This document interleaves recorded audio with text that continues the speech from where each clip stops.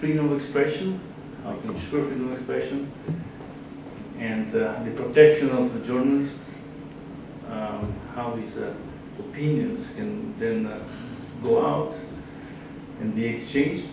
Two, the development of the media, and nowadays we see media have very much different forms than what they had some 70 years ago, with the advent of internet and social media and technology, etc.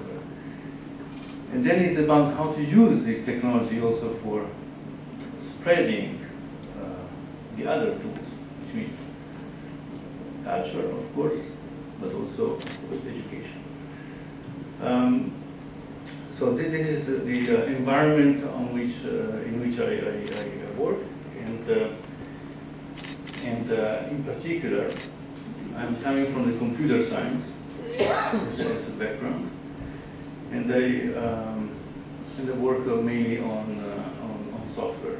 Before, as software maker and producer, and now maybe less as a producer, but trying to make the others to take this path of being able to produce and get this understanding and perspective of technology as something which is like a pen by which you draw, you craft something nowadays in this world which is made, everything is made of technology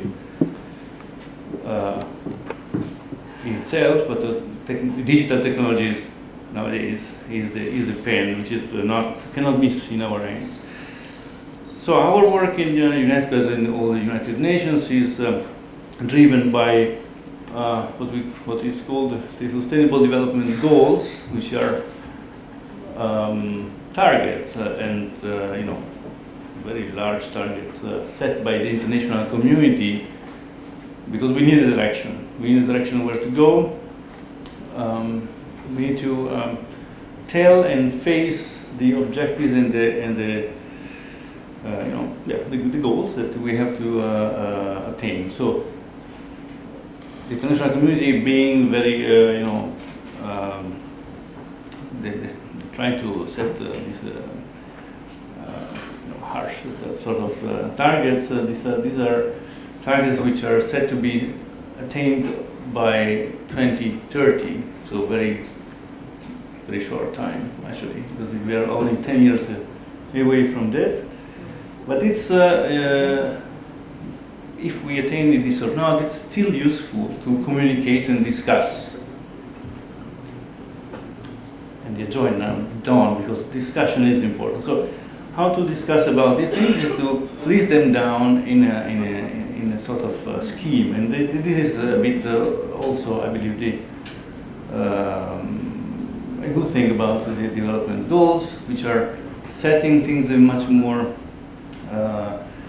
detailed way in respect to the previous goals that the international community has set, which were called the Millennium Development Goals, name which was, of course, very ambitious. And here you see targets like poverty, hunger, education, and this is the framework that we are called to work in as an international agency, but also as a community. So, of course, here we're talking about goal number 4, which is quality education.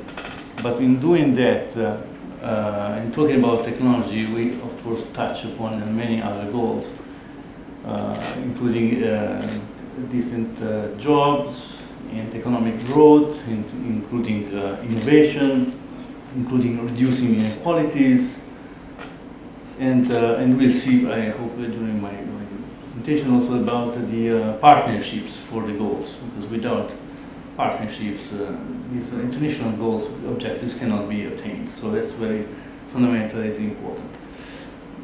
So, in the spectrum of the work that we do, trying to narrow down a little bit the scope. So we work on specific subjects, and the specific subjects talk about some freedoms, and these freedoms are translated from technologies to other things. So I guess you know about free and open source software. Maybe you know about open educational resources, which is the translation of, the translation of the free and open source software concepts to educational resources. Then you have, we have developed something which is called the ICT competency for framework for teachers, which is, I'll come back to that. And also we work on open access to scientific information. Again, for fostering dialogue and access to information, which is the overarching objective of the work we do. So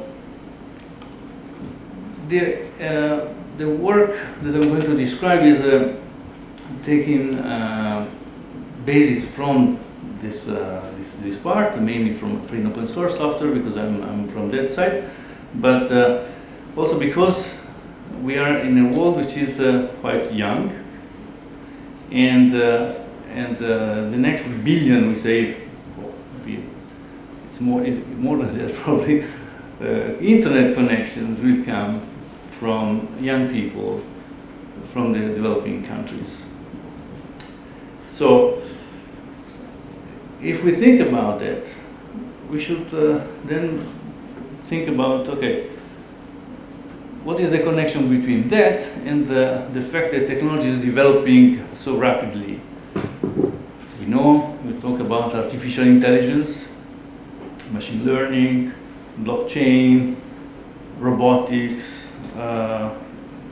autonomous machines, etc. And we can go on for biotechnologies, etc., etc. But what is the relation with the young people that are going to develop in this kind of world? So how they are going to develop, actually. So will they know how this technology works? Because that's the main point. If you turn on the TV, do you know what's behind the screen? How this image comes to your eyes? This is an example from an old man like me. But nowadays, if you have a mobile phone, how do you get all this information there? How do you get your game working? How do you play with people around the world using, Fortnite? I don't know if you know these kind of games, etc. So that's the main thing. The world is virtual, and even education is becoming virtual. And do we know how this is possible and how this is working? So one of the questions was for the young people, okay, if you use Snapchat or whatever you use, is that enough for you to say, I do understand how these things work because I know how to share something there, because my photos go to my friends, because I know how to click like and I have a lot of followers or whatever name they have in this different media. So maybe not. This is see some hands not in agreement. So yeah, so this is not enough. So if we go this way, how do I explain to people what does it mean to have a software which is free? We talk about freedom, and free is a very misleading word in English. So how do I explain this to the people? How do they make the difference if they can get whatever they want from any downloading site, basically? Because what is the difference between a movie that you download and a movie that you buy? Or why are you buying a movie? Or where is the price behind the freedom of the free software? Who is paying for that? Someone is paying at the end of the day, because someone has to leave and go back to the goal of a decent job and the price of innovation. So how to explain what is open data? speak a lot about open data in our cities. Our cities can become sustainable, for example. It's one of many examples. How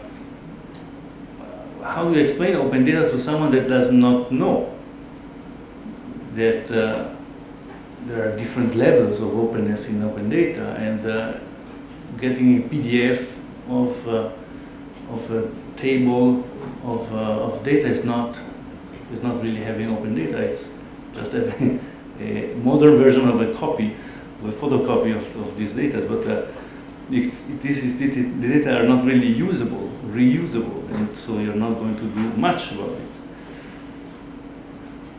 I put here a quote from Tim Berners-Lee: "We can't just use the web, we have to worry about what is the underlying infrastructure of the whole thing." Because there are the surface, and this is already hard to understand, but there is also how this is maintained and how this is working. So that's all questions that are, we're not going to answer all the questions, but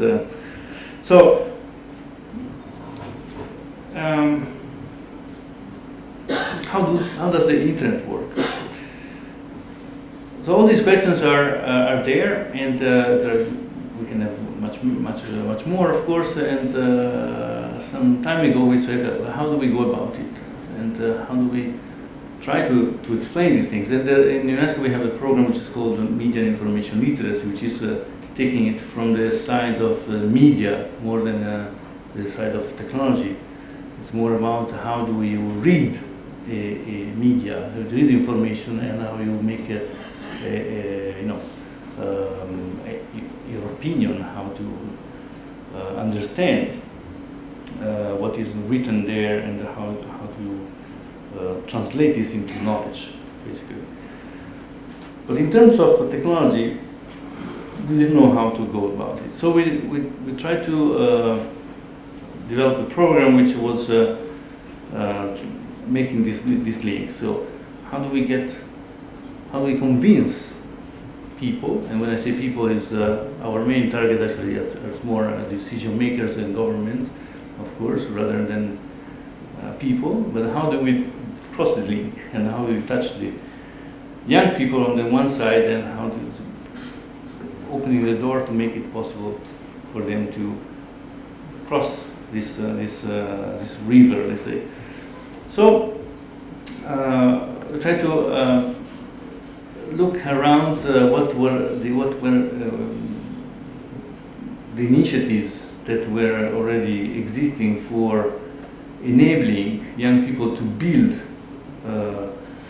applications, because it was a rising of mobile phones. It was 5-6 years ago, and try to sustain this kind of initiative that would explain to anybody that what you have in your mobile phone, which is the computer of today, at least for the moment, that what you find in the mobile phone is not given by some superior entity, but it's made by people. So if you have, if you're looking for a game which does something, adventure, etc., and you don't find really the game that you like, you're obliged to play the game that you find. It's not that given. I mean, you may, in fact, develop your own game. If you have a problem because you cannot read the data which are openly published by your city, because you want to provide a service that is important to you and your neighbors, you can actually develop your app if the data are properly exposed by the authority. So that was a bit the idea, and the idea was to support then existing initiatives, to support youth organizations and teacher training institutes to do this, to enter this game and play the game, let's say, and then inspire decision makers so that there is necessary resources would be put there to function. okay, that's a dream, but it's not completely functioning, of course. But this is under the underlining, let's say,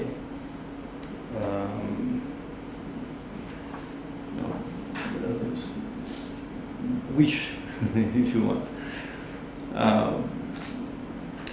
Because the world is much more complex, of course, from this, and when you want to scale up, so I really completely join your speech. I mean, when you want to scale this up, it's not easy, because you have to think about a number of things which are not.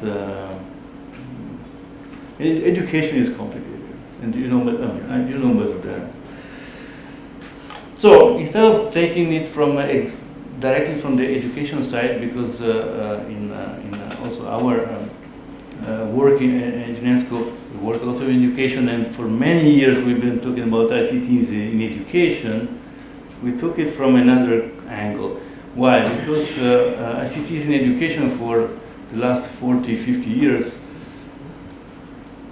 is a promise that is not fully maintained. Nowadays there are in fact some modern ways that enables actually through ICTs to reach more and more people, talking about MOOCs or things like that.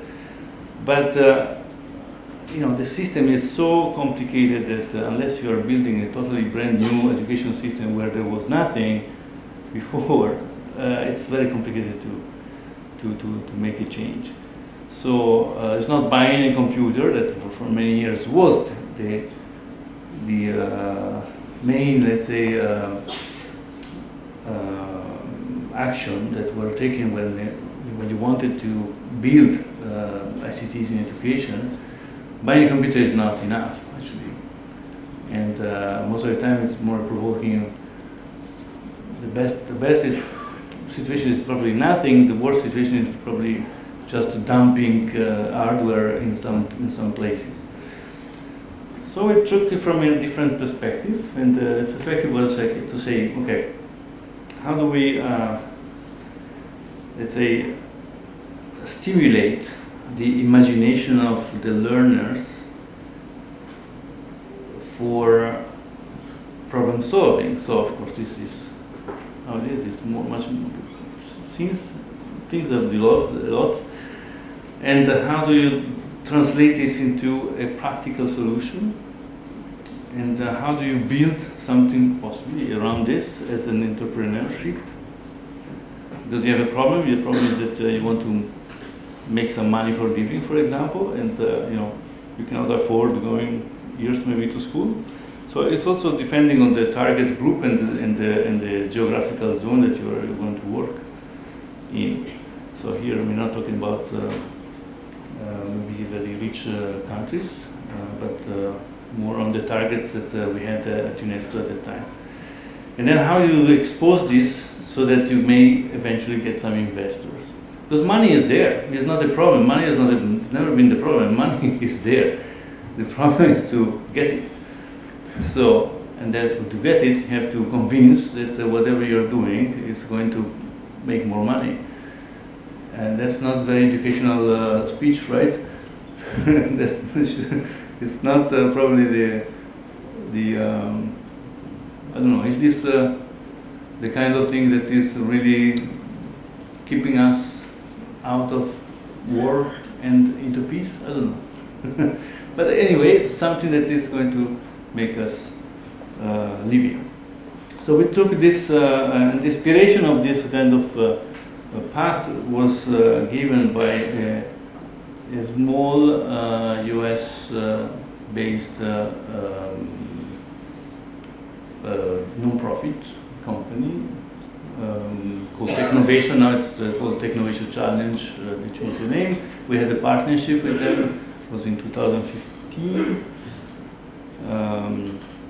And this was a group of like 5 ladies that had this idea of saying, how do we bring more ladies into ICTs? And to do that, we try to push them to study a little bit on computer science, a little bit on entrepreneurship and so on. and to come up with ideas that they eventually can pitch in front of big companies. Now, the problem of this is a great approach, I believe, but the problem of this approach is that there is very little training, and there is only one or few winners. What happens to the losers? So how do you sustain the momentum? Because that's you know, you learn something, you get all excited, you go there, you have a great idea, but you're for XYZ reasons you don't get the money. So where do you go? So it is enough? No, but it's a start. And we're using a very simple tools that we also use a lot. You may have heard about App Inventor, maybe, yeah, I don't know, which is a software, fantastic software made originally by Google when Google started to build Android, the operating system. So the problem is that they had no apps. So how do you get more apps? And good idea of Google, I believe, was to say, okay, let's simplify the making of apps. And they started to produce a very, I mean, from existing things, they adapted what is called the block-based language to Android and started to have this simplified apps making process, which was then taken on by MIT, but actually it's still funded, I think, a lot by Google behind. So what is nice about this kind of languages is that it's simplifying the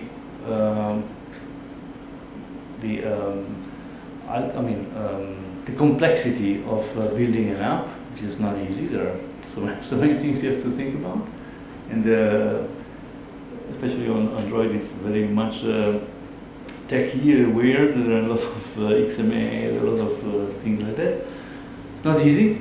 So, but the complexity is simplified, but the logic behind is not that simplified. So there are things that are easy, but actually other things that you still have to think how to do it. So educationally, it's very good. It's like the other one that I'll probably mention later. It's called Scratch, which was also presented by Mitch Resnick at one IFIP conference a few years ago.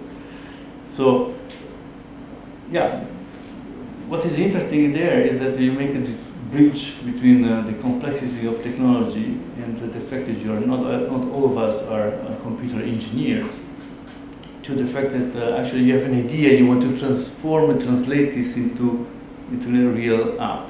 And what is coming out from App Inventor are real apps. Of course, it's a bit frustrating if you are a computer specialist, because actually things are sometimes more complicated than that, because you want to do things and the tool doesn't allow you to be free enough to do what you want, but to understand, it gives you the satisfaction of building something very quickly, and hopefully the satisfaction translates into the willing of knowing more. I want to know more, so I go to another language. So that's a bit the idea. And this translated with a lot of translation. This transformed into, let's say, making projects. So year by year we developed a number of projects in very different places, and sometimes very also difficult places. So since 2014, here we realized, I don't know, at least more than 115 projects in more than 50 countries, and we had some more than 8,000 students. I'll come back to that.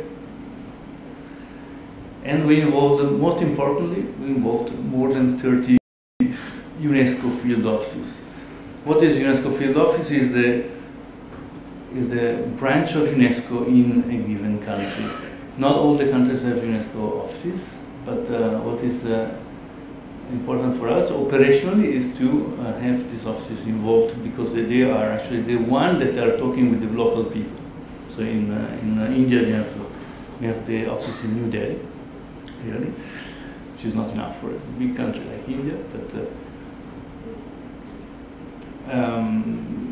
so the idea is really to inspire. And apart from these numbers that may seem big or small, depends on where you are, what is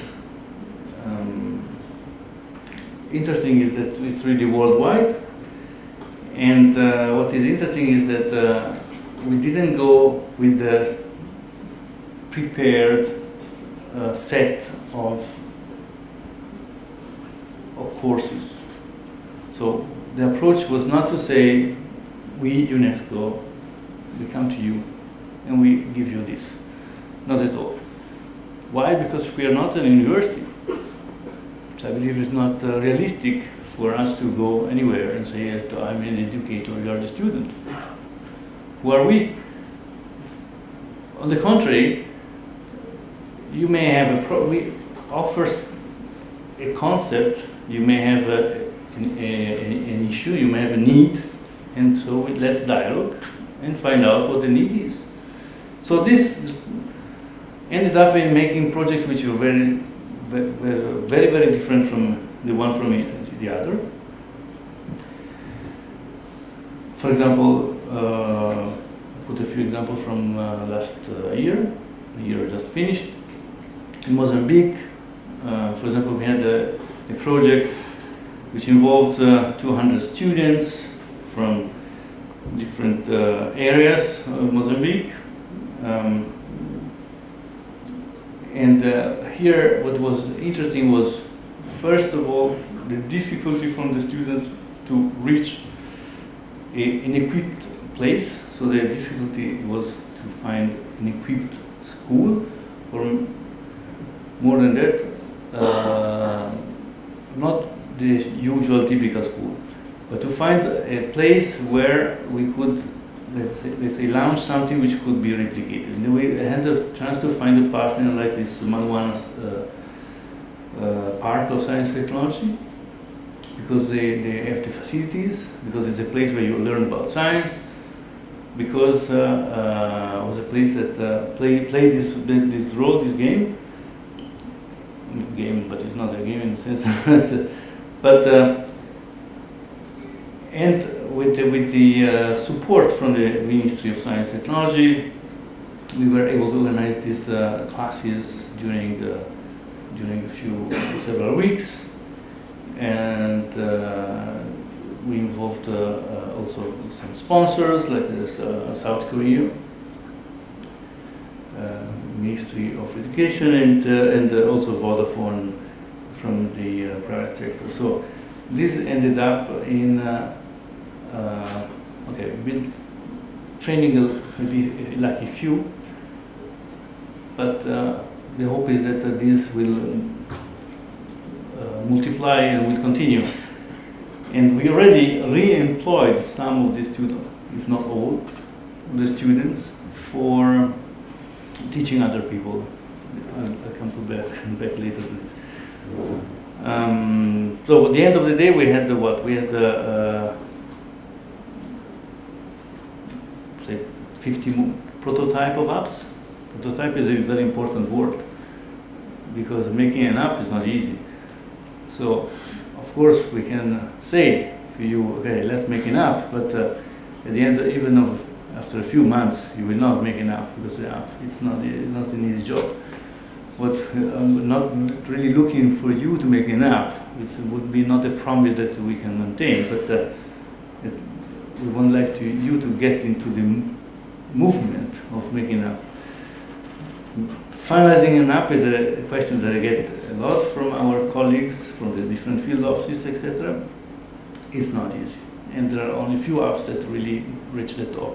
And here we get to another thing about technology, which is that visibility is a big issue nowadays, because you have big players and all the rest. So Another project that mentioning is in Nigeria. This is another totally different project, which this is the second phase. It was the second phase of a larger project of the Nigeria Federal Capital Administration in Abuja, and this was funded publicly. So the Federal Capital Administration is a public government of this territory, and through the Ministry of Information, we were able to have different phases of batches, let's say, of students. And here, the goal was really for what the Nigerian wanted is that these people should be employable. So you see, we're again in different context. So this was not possible with a few weeks course, of course. So we went on for a few months course. This was maybe 8 months, 9 months kind of courses. So we are very different thing. And at the end of the day, you have to get really real apps, or you have to get people that know how to make an app. So that's a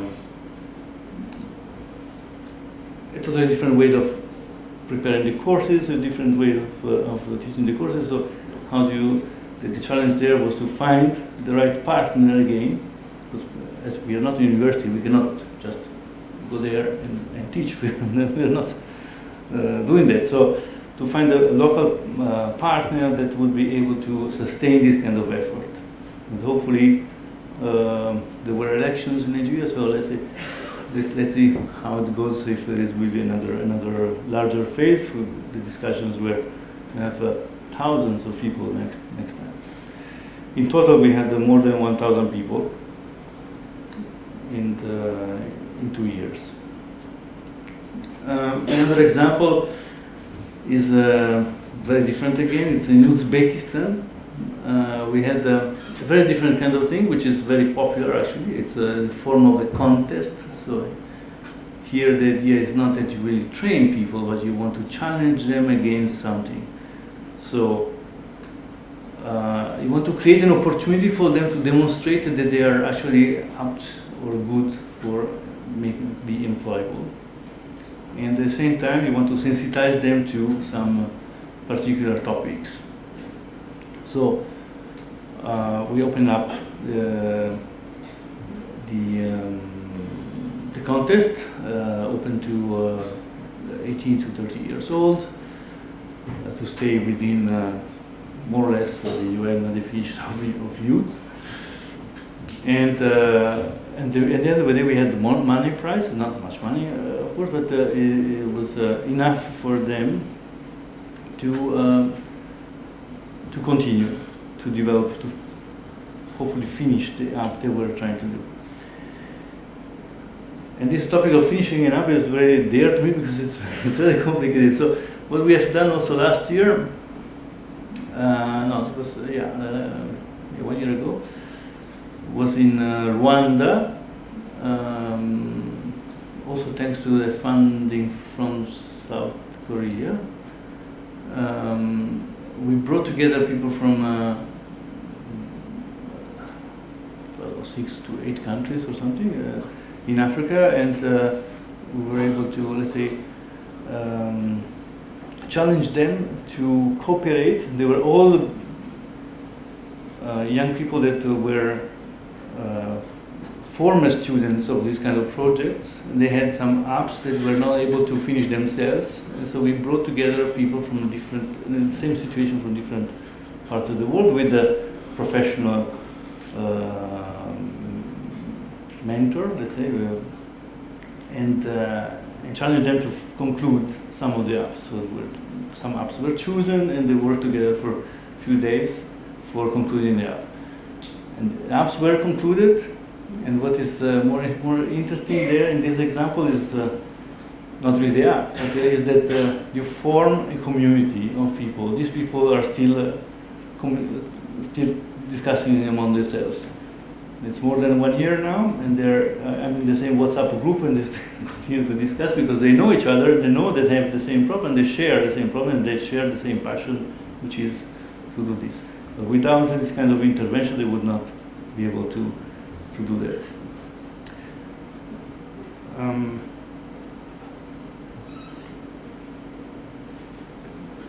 So sorry. What is interesting also in Uzbekistan, also this was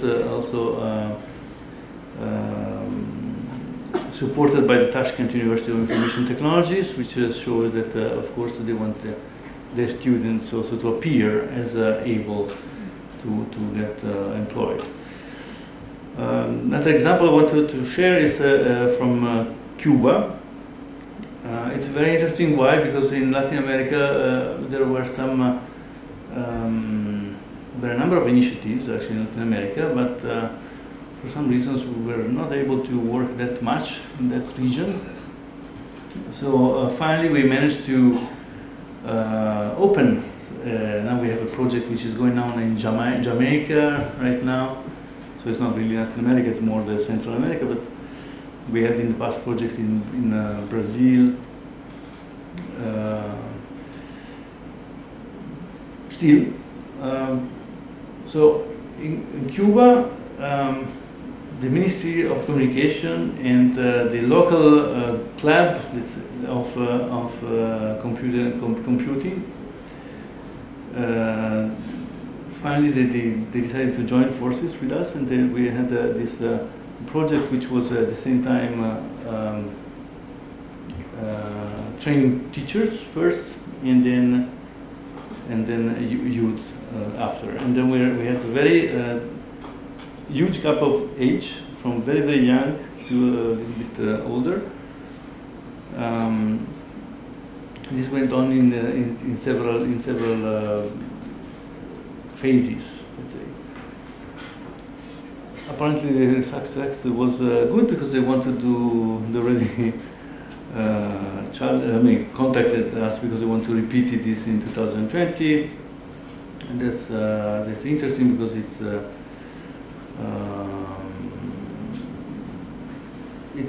in a country which is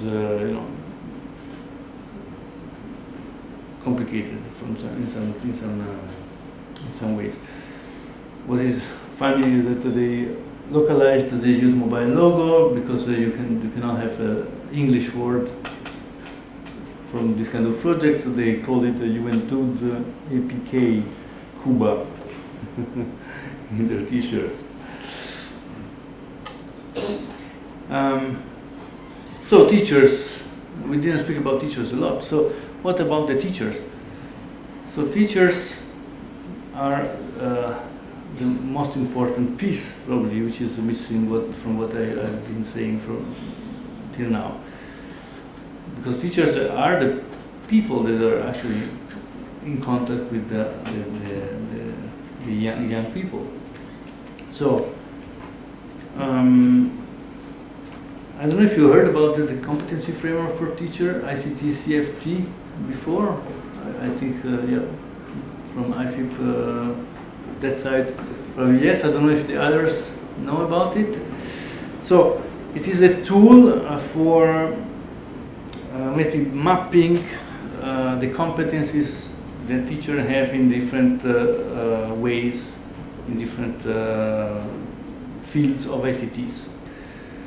It gives you different things as a result. One is that first of all you may know where you are now in terms of development of ICT skills for your teachers. And second is that you may also set then your targets. Where do you want to go for if you want to do the training for your teachers in service or pre-service, etc.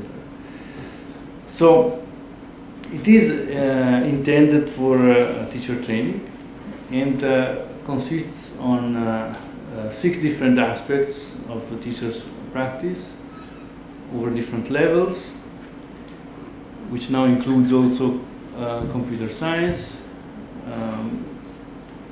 and that's something that I think we have to I'd be happy to also listen to the discussion in this conference, also something that could be developed with the IFIP as well.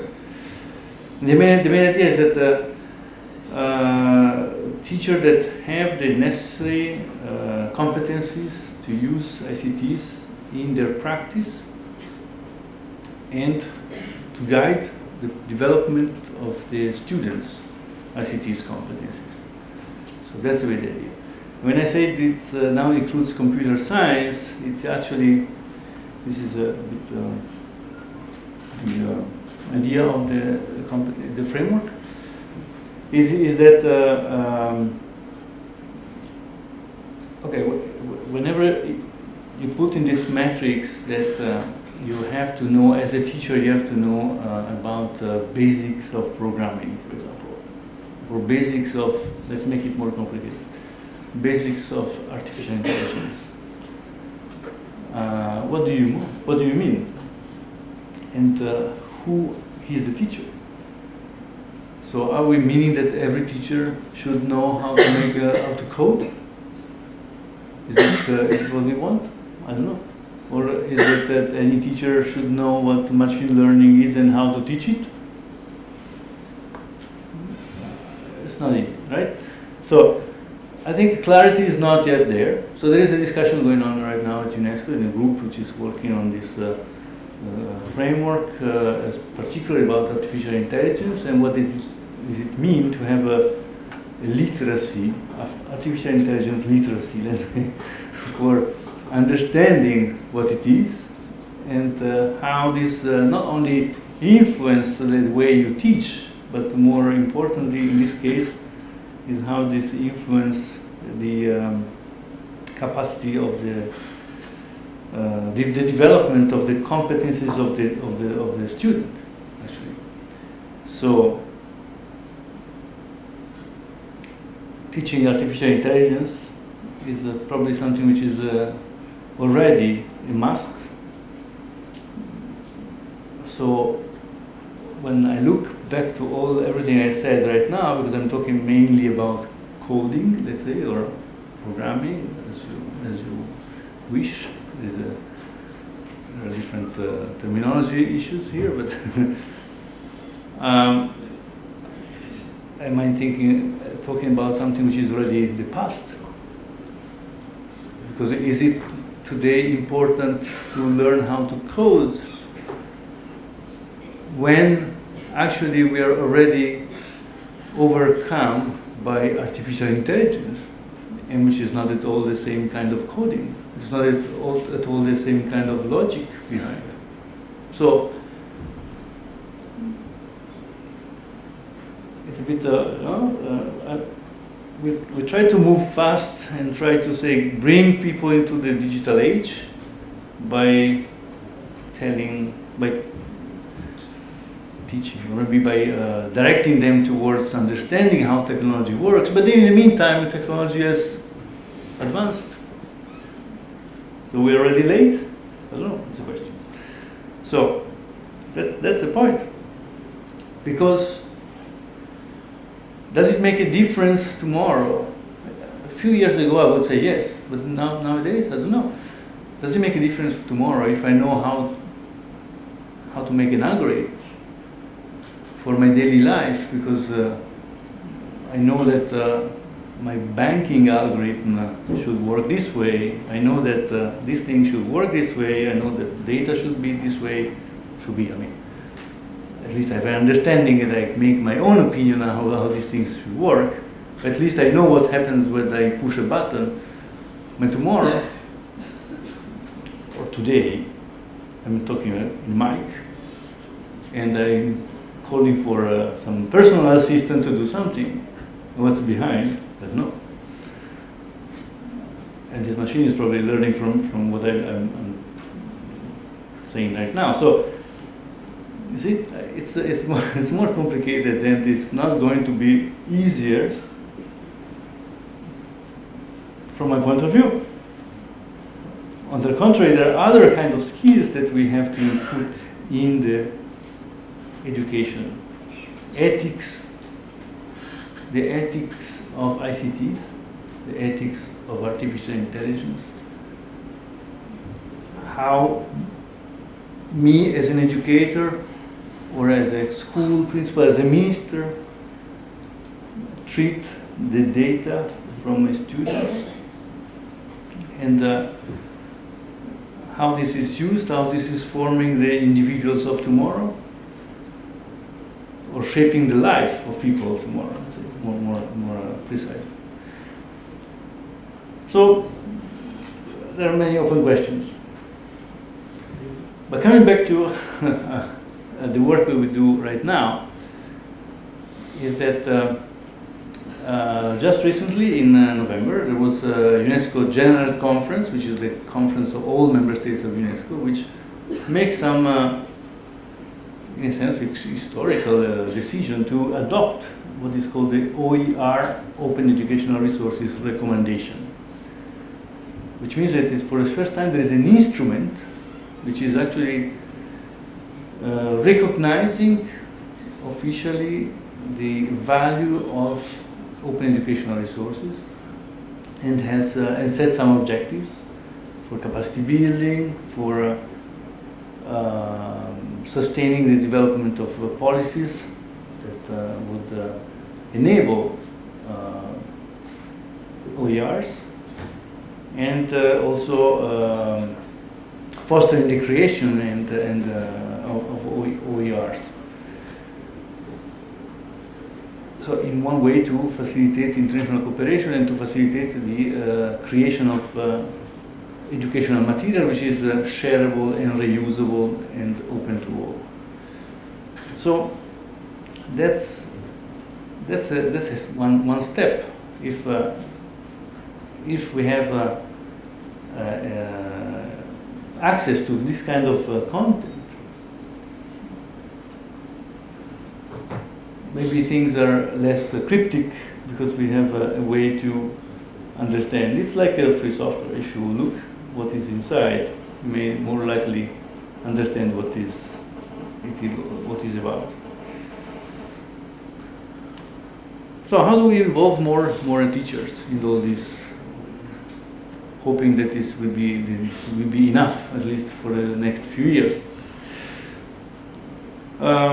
One attempt that we have done since 4 or 5 years is we joined forces with SAP, the big German company known for management software,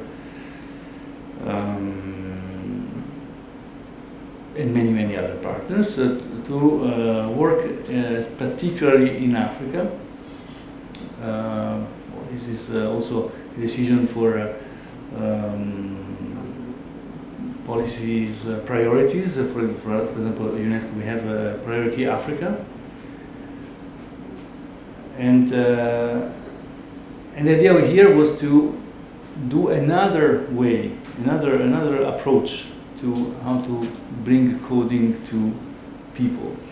And the idea was not to have a very sophisticated coding, so not the 8-9 months, but more to impact the largest number possible of people. And the idea here is to trigger the interest by the decision maker. To say, okay, oh, there are so many people interested in this, even the families. Okay? To trigger the interest of the teachers that maybe do not have all this will or time to devote to learning new skills, or they don't maybe understand why they should change the way they have they can conduct their teaching. So to facilitate the adoption of digital coding curriculum to have a sustained impact on young people. Well, how this is done? Mainly by not all the time, but mainly by this Scratch, which is this block-based tool. And the idea is, of course, Scratch is interesting. It's interesting because it's for many reasons, but also because it's very direct. You can do storytelling with it, so you don't need to have a very sophisticated approach to UNESCO field offices. What is UNESCO field office? Is the branch of UNESCO in a given country. Not all the countries have UNESCO offices, but what is important for us operationally is to have these offices involved, because they are actually the one that are talking with the local people. So in India we have the office in New Delhi, really, which is not enough for a big country like India, but so the idea is really to inspire. And apart from these numbers that may seem big or small, depending on where you are, what is interesting is that it's really worldwide. And what is interesting is that we didn't go with the prepared set of courses. So the approach was not to say, we, UNESCO, we come to you and we give you this. Not at all. Why? Because we are not an university. So I believe it's not realistic for us to go anywhere and say, I'm an educator, you are the student. Who are we?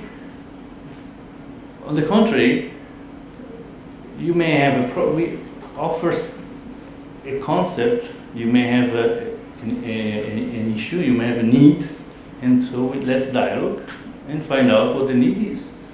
So this ended up in making projects which were very, very different from the one from the other.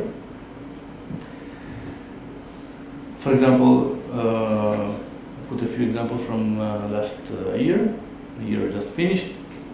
In Mozambique, for example, we had a project which involved 200 students from different areas of Mozambique. Here what was interesting was, first of all, the difficulty from the students to reach an equipped place. So the difficulty was to find an equipped school, or more than that, not the usual typical school, but to find a place where we could, let's say launch something which could be replicated. And we had a chance to find a partner like this Malwana's Park of Science and Technology, because they have the facilities, because it's a place where you learn about science, because it was a place that played this game, but it's not a game in the sense. But and with the support from the Ministry of Science and Technology, we were able to organize these classes during several weeks, and we involved also some sponsors like this South Korea Ministry of Education, and also Vodafone from the private sector. So this ended up in training maybe lucky few, but the hope is that this will multiply and will continue. And we already re-employed some of the students, if not all, the students, for teaching other people. I'll come back later to this. So at the end of the day, we had what? We had say 50 prototype of apps. Prototype is a very important word, because making an app is not easy. So of course we can say to you, okay, let's make an app, but at the end, even after a few months, you will not make an app, because the app it's not an easy job. What I'm not really looking for you to make an app. It would be not a promise that we can maintain, but we would like you to get into the movement of making an app. Finalizing an app is a question that I get a lot from our colleagues from the different field offices, etc. It's not easy, and there are only a few apps that really reach the top. And here we get to another thing about technology, which is that visibility is a big issue nowadays, because you have big players and all the rest. So another project that I'm mentioning is in Nigeria. This is another totally different project, which this is the second phase. It was the second phase of a larger project of the Nigeria Federal Capital Administration in Abuja, and this was funded publicly. So the Federal Capital Administration is a public government of this territory, and through the Ministry of Information, we were able to have different phases of batches, let's say, of students. And here, the goal was really for what the Nigerian wanted is that these people should be employable. So you see, we're again in different context. So this was not possible with a few weeks course, of course. So we went on for a few months course. This was maybe 8 months, 9 months kind of courses. So we are very different thing. And at the end of the day, you have to get really real apps, or you have to get people that know how to make an app. So that's a totally different way of preparing the courses, a different way of teaching the courses. So how do you, the challenge there was to find the right partner again, because as we are not a university, we cannot just go there and teach. We are not doing that. So to find a local partner that would be able to sustain this kind of effort. And hopefully, there were elections in Nigeria, so let's see how it goes, if there is really another larger phase. The discussions were to have thousands of people next time. In total, we had more than 1,000 people in 2 years. Another example is very different again. It's in Uzbekistan. We had a very different kind of thing, which is very popular actually. It's a form of a contest. So here the idea is not that you really train people, but you want to challenge them against something. So you want to create an opportunity for them to demonstrate that they are actually apt or good for be employable. And at the same time, you want to sensitize them to some particular topics. So we open up the contest, open to 18 to 30 years old, to stay within more or less the UN definition of youth. And at the end of the day, we had the money prize, not much money, of course, but it was enough for them to continue to develop, to hopefully finish the app they were trying to do. And this topic of finishing an app is very dear to me because it's very complicated. So what we have done also last year, no, it was 1 year ago, was in Rwanda, also thanks to the funding from South Korea. We brought together people from 6 to 8 countries or something in Africa, and we were able to, let's say, challenge them to cooperate. They were all young people that were former students of these kind of projects. They had some apps that were not able to finish themselves, and so we brought together people from different, in the same situation from different parts of the world, with a professional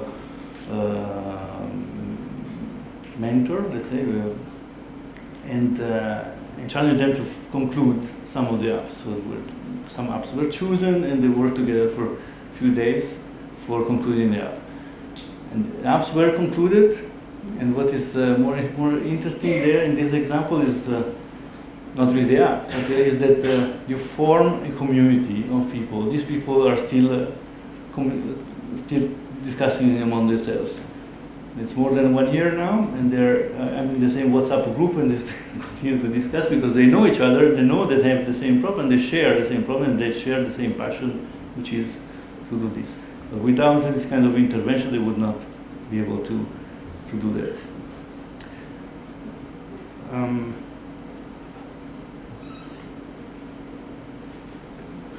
So sorry. What is interesting also in Uzbekistan, also this was also supported by the Tashkent University of Information Technologies, which shows that of course they want their students also to appear as able to get employed. Another example I wanted to share is from Cuba. It's very interesting. Why? Because in Latin America there were some there are a number of initiatives actually in Latin America, but for some reasons we were not able to work that much in that region. So finally we managed to open. Now we have a project which is going on in Jamaica right now. So it's not really Latin America, it's more the Central America, but we had in the past projects in Brazil. Still, so in Cuba, the Ministry of Communication and the local club of computing finally they decided to join forces with us, and then we had this project which was at the same time training teachers first, and then youth after. And then we had a very huge gap of age, from very, very young to a little bit older. This went on in several phases, let's say. Apparently the success was good because they wanted to, they already contacted us because they want to repeat this in 2020, and that's interesting because it's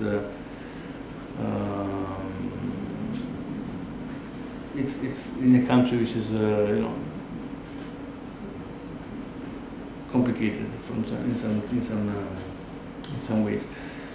What is funny is that they localized the Youth Mobile logo because you cannot have an English word from this kind of project, so they called it Juventud APK Cuba in their T-shirts.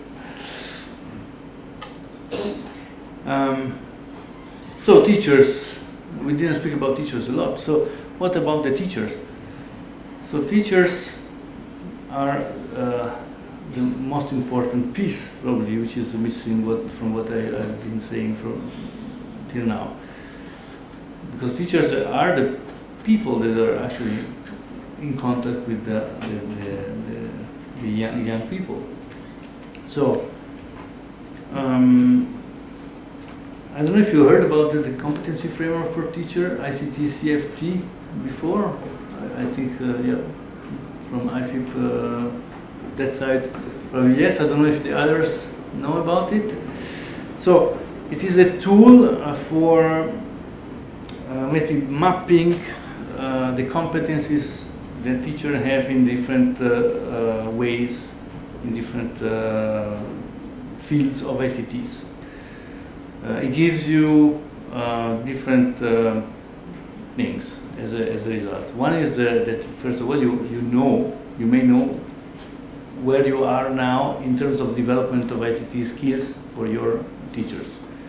And second is that you may also set then your targets. Where do you want to go for if you want to do the training for your teachers in service or pre-service, etc.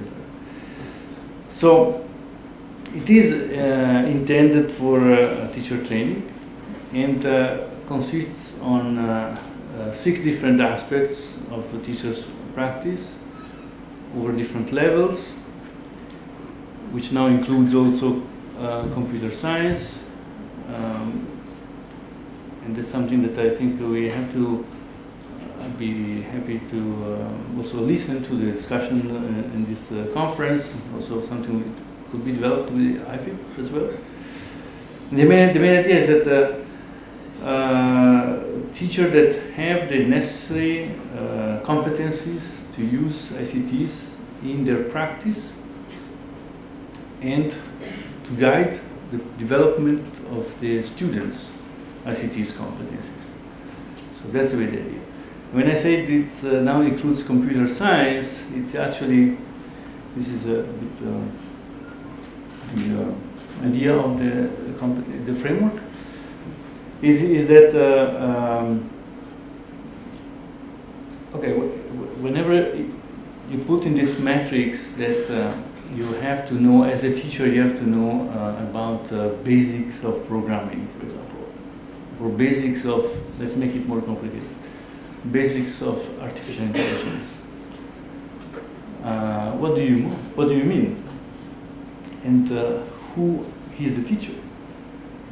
So are we meaning that every teacher should know how to make how to code? Is it what we want? I don't know. Or is it that any teacher should know what machine learning is and how to teach it? It's not easy, right? So I think clarity is not yet there. So there is a discussion going on right now at UNESCO in a group which is working on this framework, particularly about artificial intelligence and what does it mean to have a literacy, artificial intelligence literacy, let's say, for understanding what it is and how this not only influences the way you teach, but more importantly in this case is how this influences the capacity of the development of the competencies of the student, actually. So teaching artificial intelligence is probably something which is already a must. So when I look back to everything I said right now, because I'm talking mainly about coding, let's say, or programming, as you wish. There are different terminology issues here, but am I talking about something which is already the past? Because is it today important to learn how to code when actually we are already overcome by artificial intelligence, and which is not at all the same kind of coding? It's not at all the same kind of logic behind. So it's a bit, we try to move fast and try to say, bring people into the digital age by teaching, or maybe by directing them towards understanding how technology works. But in the meantime, the technology has advanced. So we're already late? I don't know, it's a question. So that's the point. Because does it make a difference tomorrow? A few years ago I would say yes, but nowadays I don't know. Does it make a difference tomorrow if I know how to make an algorithm for my daily life? Because I know that my banking algorithm should work this way. I know that this thing should work this way. I know that data should be this way. Should be, I mean, at least I have an understanding and I make my own opinion on how these things should work. At least I know what happens when I push a button. But tomorrow, or today, I'm talking in mic, and I'm calling for some personal assistant to do something. What's behind? I don't know. And this machine is probably learning from what I'm saying right now. So you see, it's more complicated, and it's not going to be easier from my point of view. On the contrary, there are other kind of skills that we have to put in the education. Ethics, the ethics of ICTs, the ethics of artificial intelligence,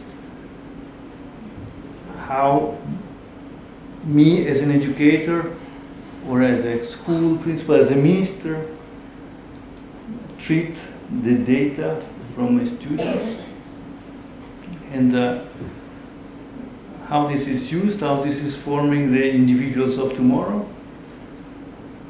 or shaping the life of people of tomorrow, more precise. So there are many open questions. But coming back to the work we do right now, is that just recently in November there was a UNESCO General Conference, which is the conference of all member states of UNESCO, which makes some, in a sense, historical decision to adopt what is called the OER, Open Educational Resources Recommendation, which means that for the first time there is an instrument which is actually recognizing officially the value of open educational resources, and has and set some objectives for capacity building, for sustaining the development of policies that would enable OERs, and also fostering the creation of OERs. So in one way to facilitate international cooperation and to facilitate the creation of educational material which is shareable and reusable and open to all. So that's one step. If we have access to this kind of content, maybe things are less cryptic because we have a way to understand. It's like a free software. If you look what is inside, you may more likely understand what is about. So how do we involve more teachers in all this, hoping that this will be enough, at least for the next few years? One attempt that we have done since 4 or 5 years is we joined forces with SAP, the big German company known for management software, and many other partners to work particularly in Africa. This is also a decision for policies, priorities. For example, UNESCO, we have Priority Africa, and the idea here was to do another way, another approach to how to bring coding to people.